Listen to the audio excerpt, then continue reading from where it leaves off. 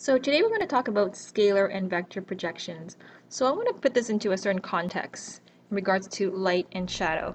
So in this diagram we have two vectors. I'm going to call the top vector T for top vector, and imagine the ground. I'll call it the ground vector. So there's two vectors with a certain angle in between them. We don't care, we don't know what it is.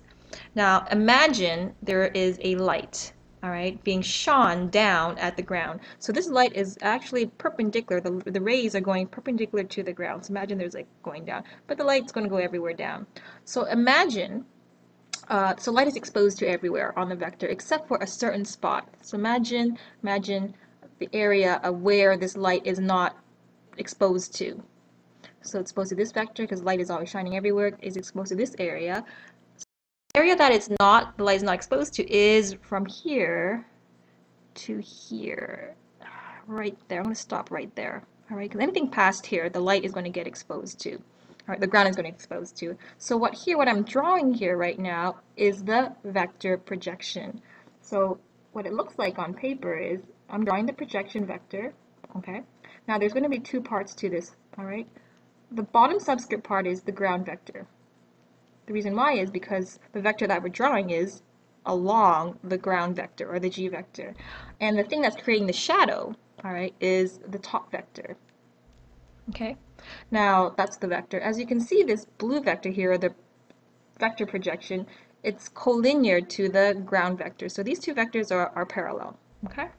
What scalar means is the following. Scalar is pretty much the magnitude, the length of this vector here.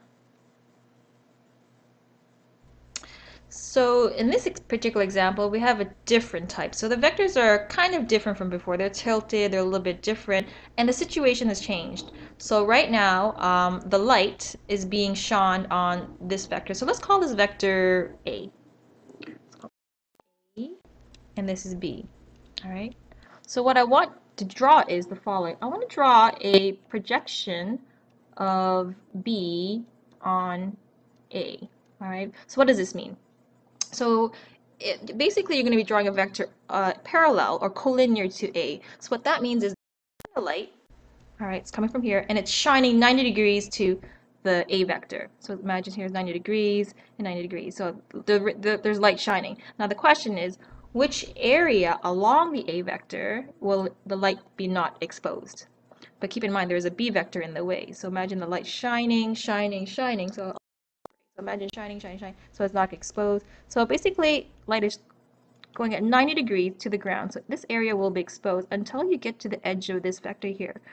So over here, anything past here, this area underneath here, this area here will not be exposed. All right. What I'm drawing right now is the scalar projection. So this is the length of this. But in order for it to change it to a scalar to vector, I'm going to draw a beginning of the arrow to the end. So this area here is called the scalar projection of B on A.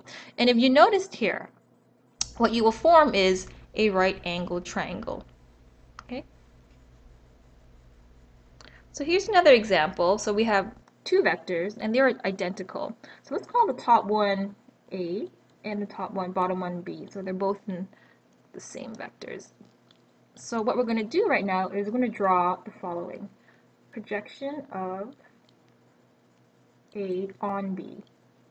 Whereas this one, I'm going to be drawing projection of B on A. So it's going to look different. So for the first example over here, so projection on B, of A on B. So basically you know that the vector is going to be starting from here to here, somewhere along B. The question is, well, how are you going to draw this?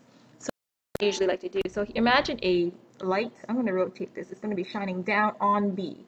So over here, it's sort of like perpendicular, all right? So imagine it's shining on B, but the thing is, there's this A vector in the way. So we're going to color the where the light is not exposed. So anything underneath A is pretty much not exposed over here. That's under A, under A, under A. But keep in mind, there's actually more area because the A vector is longer than the B vector.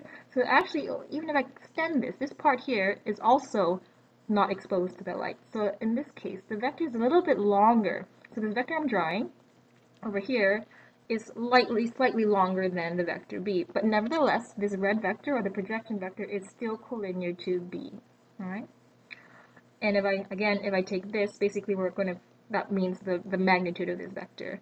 Now over here, it's slightly different. Okay, so we want the projection of B on A. So we know somewhere that the vector is going to be along here, all right?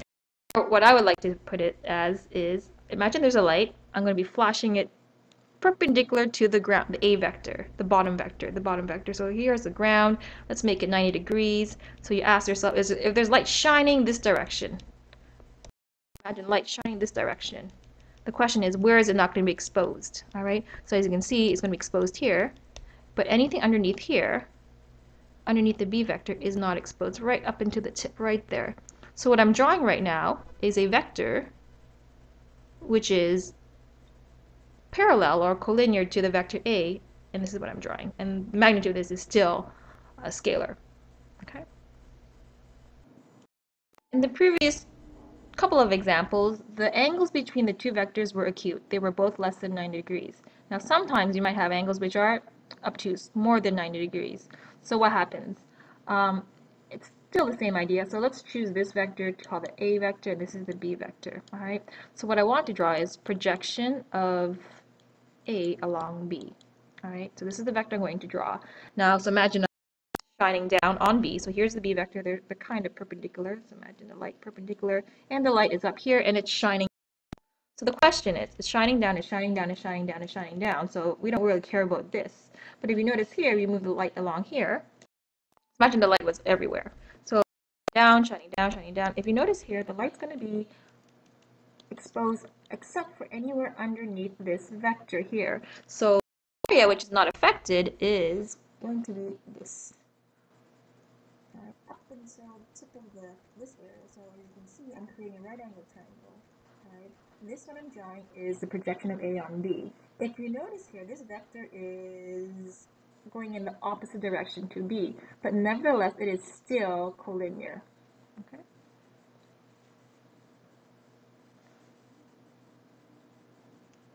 So the next example is exactly the same. So here's A and here's B, but we're going to switch it up. We're going to find the projection of the other way. So imagine you have projection of B on A.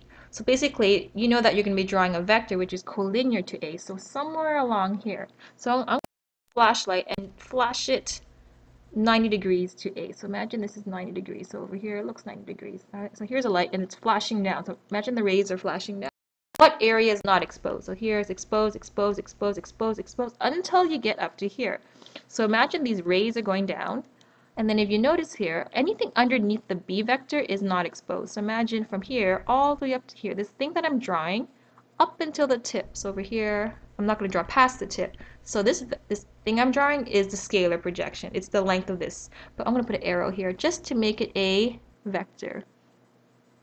And as you can see, this green vector I'm drawing is collinear. It's just going in the opposite direction, and it is, I don't know, shorter, a fraction shorter than the A vector. So the key thing right now is this vector that we're drawing is collinear to the bottom vector always. Whether it's opposite or going the same direction, it depends on the angle between the vectors B and A. So hopefully by now you have printed off on my class this file. It has 6 pictures, and basically what I want you guys to do is practice drawing.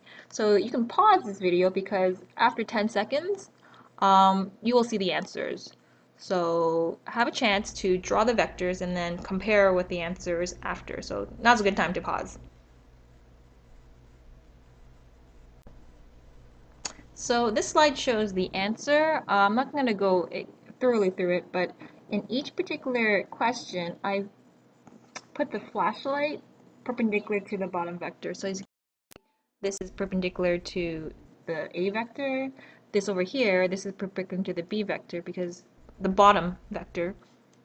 Same thing for here. This is perpendicular. The flashlight is flashing this way, perpendicular to the A vector. This over here, the bottom vector is B, so the light has to flash down, so it's perpendicular. So if you can imagine the light facing a certain direction, the green arrow pretty much indicates the area where on the vector, the bottom vector, where the light is not exposed.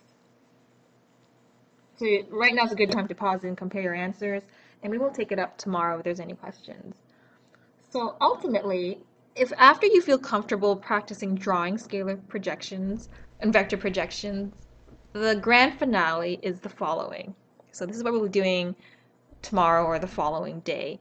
So we are actually going to calculate the Cartesian form or the component form for the vector, and we're going to calculate the magnitude. So here's a question which you should go home and think about, or actually think about right now. So imagine the top vector. Well, I'm going to give you the component form, 3, 4. If you want, you can graph it on a grid paper just to make it more accurate.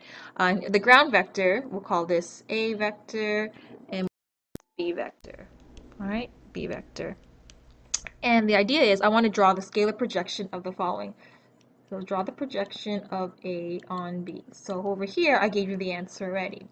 So as you can see, imagine the flashlight going down, but the vector A is blocking part of B, and this area here, the red part, is the unexposed. And this is what I want for you guys to attempt.